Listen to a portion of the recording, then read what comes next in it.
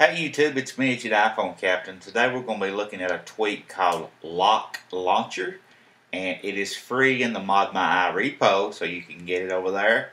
So let me show you what Lock Launcher does. It does install a couple things under your settings, and you will go under there to see what it is. And Lock Launcher is right here, so select it.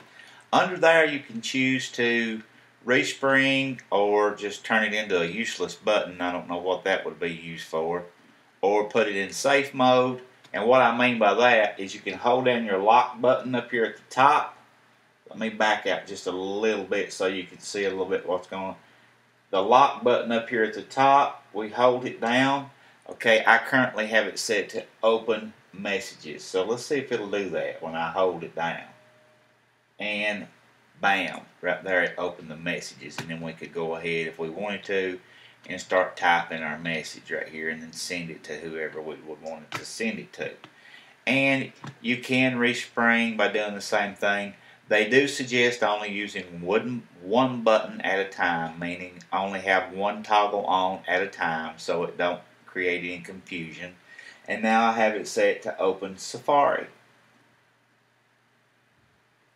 And you see that it opens Safari and it says I need to turn off airplane mode to get that to work. But anyway, you see that it does work. Alright, going back in, there's one more setting you can have, and that's to open Cydia, and it may do the same thing on that one as well, where I have airplane mode activated, and it does. It's throwing me out where I have airplane mode on because I was getting so many messages and things while I was trying to take this, so I turned it on.